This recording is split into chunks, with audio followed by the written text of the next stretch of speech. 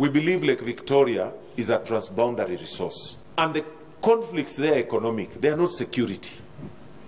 Even as I speak now, there are Kenyans who are in jail there. And I'm sure all the way this side. But this is not a criminal enterprise. It's just the economic pressure of our people. And because Lake Victoria is a transboundary resource, please let's allow Lake Victoria Fisheries Organization to coordinate, because it's an East African organization. And I remember that time, Magufuli, when he was Minister for Fisheries, before he became president, and the late Mukisa and myself, we signed some agreement to say, let us allow Lake Victoria Fisheries Organization to develop policies for a transboundary resource. Because you can't have the three sister African countries acting in different manners.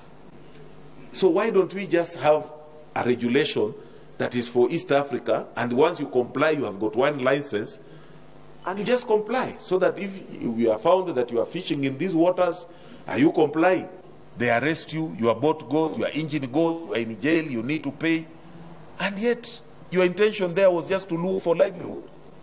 So let us also come up with policies within East Africa to treat Lake Victoria as a transboundary resource managed by all the three or whatever sister countries that surround Lake Victoria.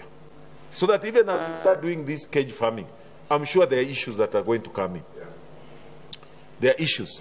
Because that's a Kwango Pale, in Busia, there are places when you tell people move a little bit in, you'll be in Uganda. Sasa hii makanyaga watu hawajui. Just the way when they fish, they see fish is sleeping in Kenya, it goes to graze or to find food in Uganda, and they pursue it. Hot pursuit, right to pursuit. Now when they are pursuing fish that has come from their, you are arrested. Hey. Na ikirudi jioni kulala huku, hausemi kitu.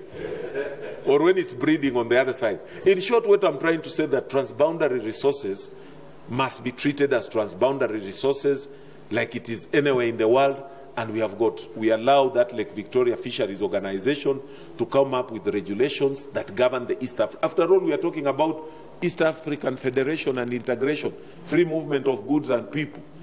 On Lake Victoria alone, the last time I got the statistics was that there were almost 300,000 people every day in that lake looking for livelihoods. Now, if we don't get a common way how to manage, at ikifika hapa, you want me now to get what? A passport or what? In the lake?